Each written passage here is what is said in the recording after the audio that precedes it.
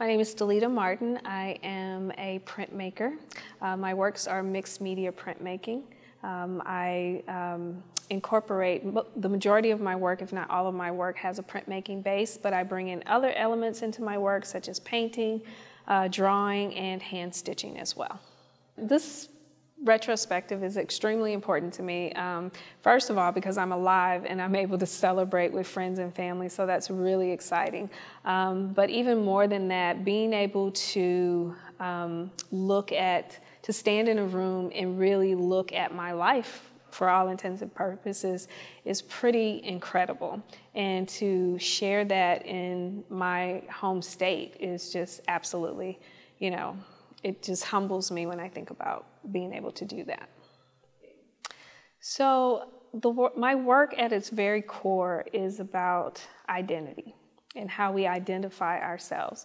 And there are different types of identity. There's spiritual identity, which is what I work with. There's physical identity. There's emotional identity. All of these things people can use to, to get a chance to know you, an opportunity to know you. So I look at them as forms of identity. So within my work, I deal with spiritual identity. How do we, as women, as Black women, become our spiritual other? And what does that look like? So it's my responsibility as the artist to make the invisible visible and the unseen seen, and intangible tangible. And so what does that look like? So when I was thinking about the spiritual space and how we exist in that space, like how do I describe that space? And for me, it became color, it became texture, it became pattern. Those things mimic life to me. So if you look into my work, there are areas when patterns and colors, they fight each other. But there are other areas where they marry together really beautifully. But that's life. And so that made sense to me. So when you see the patterns and the textures and the colors going inside of the body, that represents how we marry into those spaces. So if you think about when you walk into a space and you get a funny feeling, maybe you're overjoyed, maybe you have sadness, all of these things you're feeling, that's that fingerprint that's been left in that space. That's that spiritual energy that's in that space, and you're reacting to it. So in my mind, what does that look like? And so that's really how I look at my work. So the immersive portion of the retrospective, I was speaking with the curator, and initially we talked about, the 2D work, the space with the retrospective, the works that would be on loan.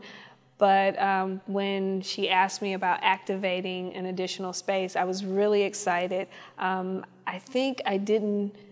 I know for a fact that I didn't tell her because I wanted to meet the challenge, but this is the first time I've ever done anything on this scale and as really interactive. So I've done maybe a smaller installation, but it was nothing compared to what you'll see at this exhibition, Follow the Waters. So I was really nervous. I don't think I slept the night before coming in to actually start because I wasn't really sure how this was going to go. But I think, the way I work is very intuitive. So there was little planning in terms of coming into the space. And I think prior to getting here, what I had planned changed at least 10 times. So to come here and see the Veilscape come to life in the way, even beyond the way I envisioned it, is pretty incredible.